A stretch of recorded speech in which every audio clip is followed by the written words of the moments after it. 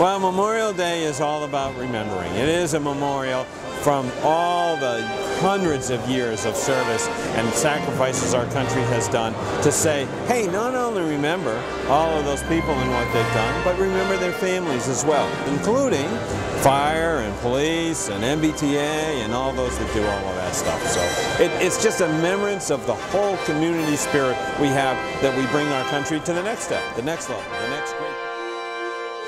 What the MBCR is doing right here is they've dedicated a coach, a motor coach, in honor of the fallen heroes of Massachusetts. My son was Sergeant First Class Jared C. Moife, and a Medal of Honor recipient.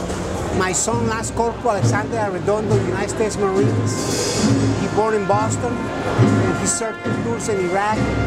At the age of 20, he got killed in Najaf. First Marine from Boston that we lose. We were honored to have probably 24 Gold Star families who, have lost sons and daughters either in Iraq or Afghanistan. People realize that freedom is not free. Really, this whole experience has really taught me to reflect and to get to know and in a deeper sense what our military has given for our country. And what's nice about what the MBCR has done here with this train is that the car will actually travel around the state.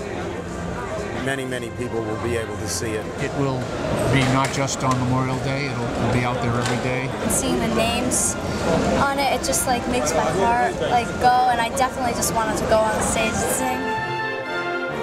And I recommit to you that our support for you does not end here today, and will remain robust and strong. We are proud to be the leading state when it comes to ensuring that our veterans have services, are being cared for, and are not forgotten.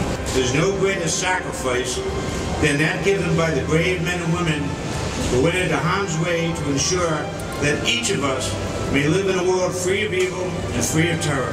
Thank you to all the men and women serving and who have served in the armed forces.